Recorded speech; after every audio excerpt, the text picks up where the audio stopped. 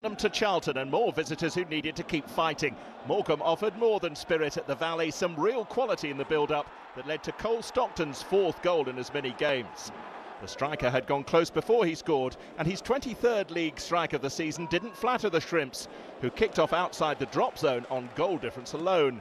They largely dominated a Charlton side who'd won 4 of their last 6, and an impressive first-half display was capped late on by Gnahoua, the hosts paying the price for failing to clear their lines.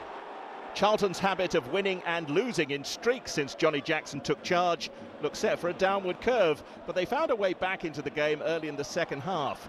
Corey Blackett-Taylor's run and cross steered goalwards by Mason Burstow and over the line by leading scorer Jaden Stockley.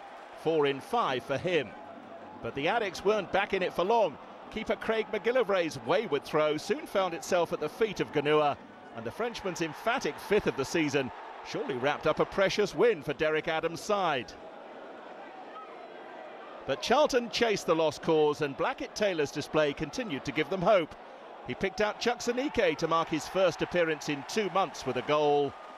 And there was still time left for the hosts to snatch a point they barely deserved against the joint worst defence in English football, who'd now conceded 84 goals. But George Dobson's neat turn in the box wasn't matched by a composed finish, and Morecombe held on for their first away league win since November. The timing couldn't have been better.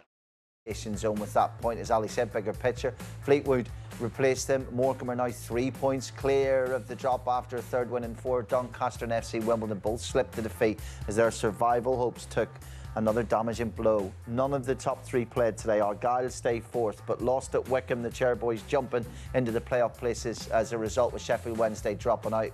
Oxford United's win gives them an outside chance of a top 6 finish. After the break,